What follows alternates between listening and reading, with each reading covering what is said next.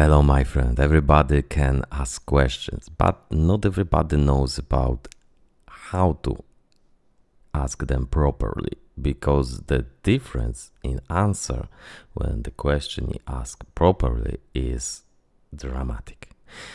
If you ask a question like that, how to learn programming, there are so many questions regarding these questions that, to be honest, a broad answer like this must be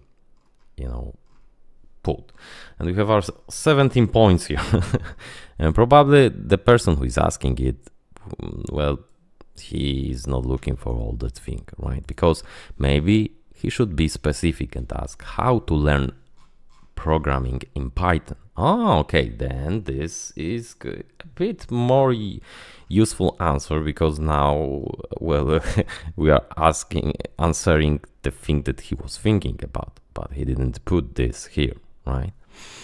But to be honest, maybe we should provide some context, right? Because how to learn Python programming in order to create simple web application, right? Because somebody might want to create only web apps in Python. Oh, okay, so this guy needs to learn HTML, CSS, and so on, right? But to be honest, this question can be even more improved.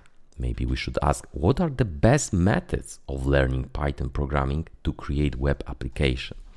This thing, maybe let's ask it in different chat, will give, as you can see, answer that sometimes there is an error, so let's regenerate. That will give some kind of open-ended answer, because it's inviting to different methods and learning strategies that are effective in specific context. That's why when you ask open-ended question, you might get some ideas, right? But it's also a good idea to avoid ambiguity. So we could ask it like this: what are the specific steps to learn Python programming for beginners interested in developing web applications?